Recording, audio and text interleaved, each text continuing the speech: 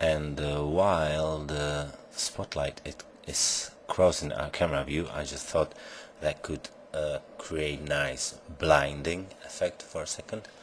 I don't know if it's gonna work, but I'll give it a try. So now we need to animate our water. So select with the plane selected. Plane represents our water.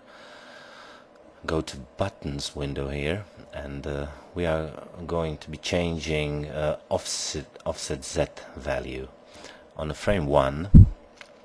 With your cursor in buttons window, press Y. No, Y-I, sorry about my spelling. Press I to insert the key and choose the offset. Now go to frame 50. We're on a frame 50. The spotlight has changed angle, the camera is closer to our shore, and offset Z, change the value to 0.1. Press enter, and again press I, offset. This is not gonna be visible by pressing the Alt A, because here we are.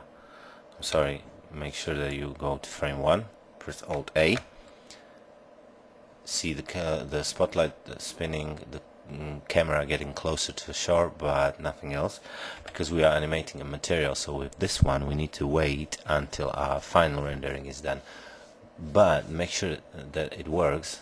Just watch these numbers.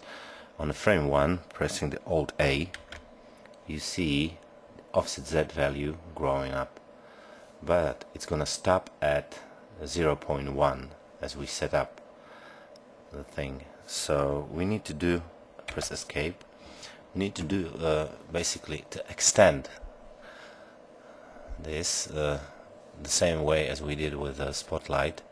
So right view, change your view from 3D view to IPO curve editor, and this is what we need to change. So offset Z here, select the curve. Now press here, change it from if it was a our lighthouse or ground, would be object, but now you see it has changed to material.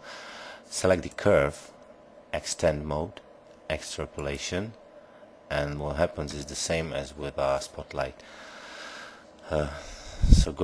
We are on a frame 1, and now press Alt A and watch the numbers.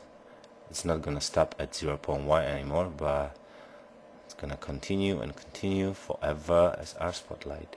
Yeah, that's just right. Press escape.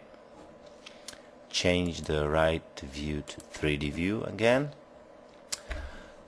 Spotlight, camera and water done. We want to make it rain in our scene. Go to by pressing 7 on your number pad, top view, spacebar, add.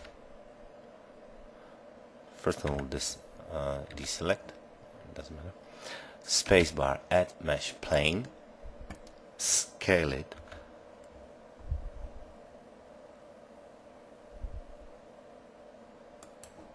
press G to grab. Go to the front view by pressing 1, go a little bit higher, press tab to go to edit mode, press W, subdivide multi. For this one, holding down shift, left click, make it 20, enter, okay, or double enter.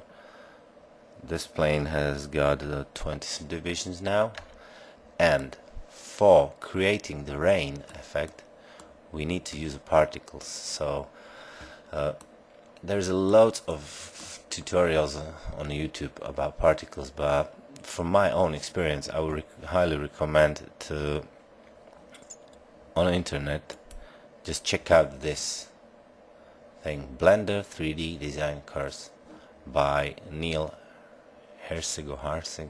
Sorry, Neil, but this is, there you will find loads of amazing video tutorials, very good, really. So go for it, try.